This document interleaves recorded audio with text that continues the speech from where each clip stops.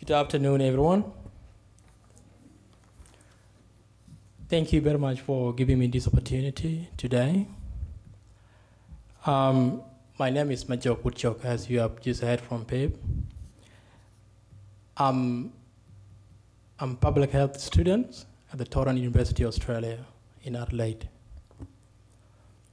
I also sit on the board of public health in the Northern Metropolitan Public Health Services as a consumer representative.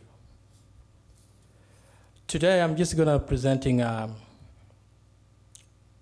short overview of how I perceive the health services being provided to the consumers and the patients in the state.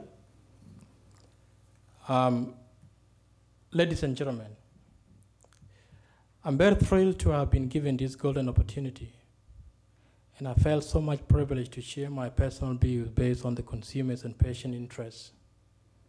My gratitude goes to the Health Consumers Council, who have organized this golden opportunity for the consumers and patients to interact. As you know, you gain a lot of strength, courage, confidence by every experience in which you really stop to look fear in your face. You are able to say to yourself, I have lived through this horror. I can take the next things that come along. In health perspective, the patient lives lie in the hands of physicians and the nurses. God empowered human beings and gave human beings wisdom to transform and perform some tremendous work on the other fellow human beings when we are all unwell. The power of the modern medicines had made realistic changes in our today life, specifically to us consumers and patients. This is the blessings, I would say, physicians and nurses are nourished by God. As I've already mentioned, I sit on the Committee of the Public Health. My position was actually inspired and motivated by the way I look at the health care being offered to consumers and patients, which was not desirable. I realized that the patients and their families were not allowed to hear their views and share knowledge on the issues associated with their health care provision. I wish to see consideration of the consumer's perspective in the healthcare decision making, and also wanted to work toward the improvement of patient-centered care in various health settings, where the health services provided were of the poor quality and not concerned about patients' safety. As Australia has already diversified, there has been poor quality health care for people who have poor proficiency in language, specifically to the migrant who came from the other background, who doesn't understand English. Less awareness and poor recall of the information. Therefore, people from an ethnic minority express less confidently with physicians and nurses. I have had many health consumers complaining about the poor patient-doctor nurses interconnections in some of our state hospitals and clinics around Perth, and provision of the health services which they receive. I would say that was due to the health care literacy in between the person who come as from the minority background who doesn't understand English. And I would say health literacy would have been put in place. And as the health literacy was defined, as the extent to which individuals hold the capability to the processes and understand basic information related to healthcare, which is required to make proper decisions.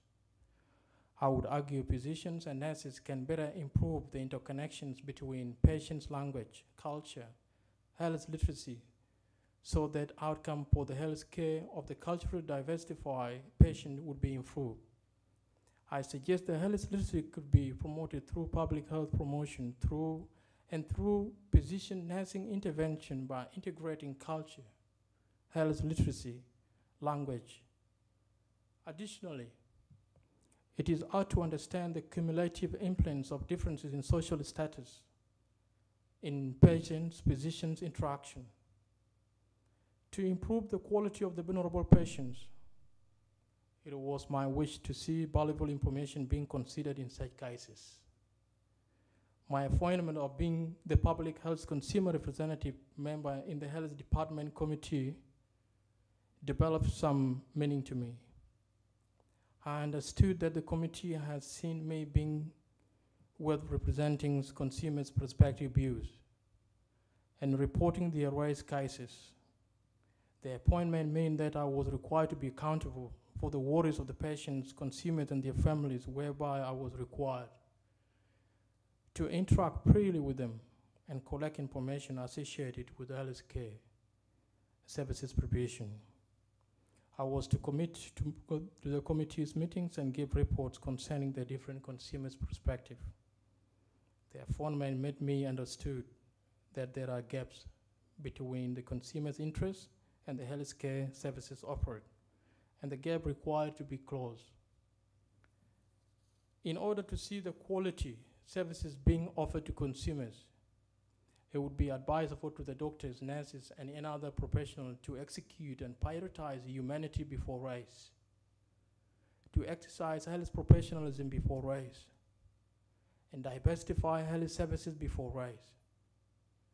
In healthcare, I know we are patient-centered healthcare system, but for the public health system to function without any objections and resistance, then I wanted to see the nation's healthcare systems adopting diversified, centered healthcare system where everyone will feel included. Being a public health consumer representative, I have various role to play.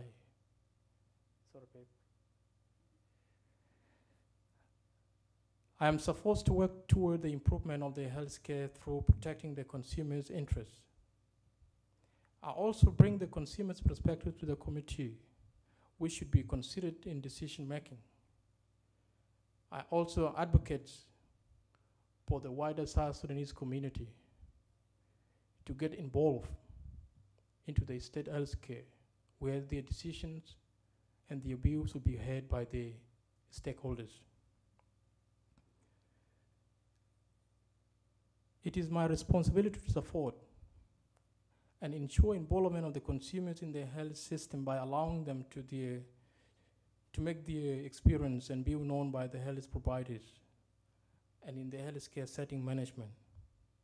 I also wanted to work towards seeing the contribution of the consumers in the planning process, in the delivery, the evaluation of the healthcare. Basically, evaluation is the most important things in most aspects of the health setting. And we need to evaluate everything that we do. I also have the responsibility to advising the health organizations like the Health Consumers Councils on different health issues with considerations of the information. Joining a health community of other health consumers organizations mean being dedicated and committed to work for the health consumers. It means that I am ready to adhere to the rules and regulations followed in the community and being ready to assist in community goals and objectives. I comprehend that I have to share all the information I collect from the health departments of my setting and share it with the other consumer representatives who might be in this room, and collectively work toward getting solutions to various issues that affect the communities around Perth.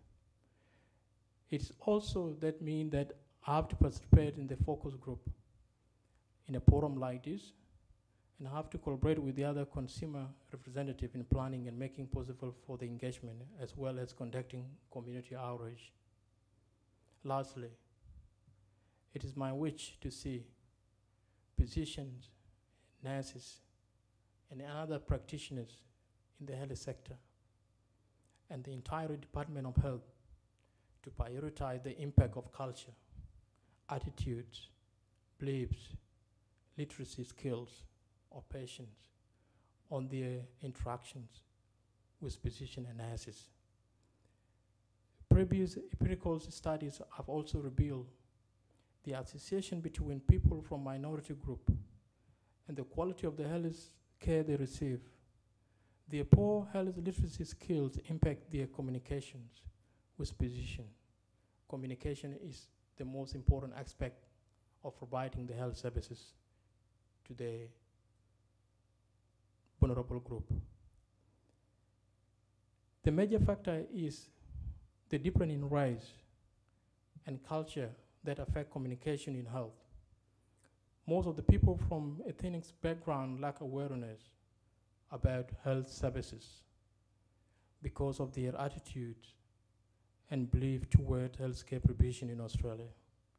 Similarly, less emphasis on education in ethnic group is a result of it less important in their culture, which make cultural difference a main factor to healthcare communication disparities.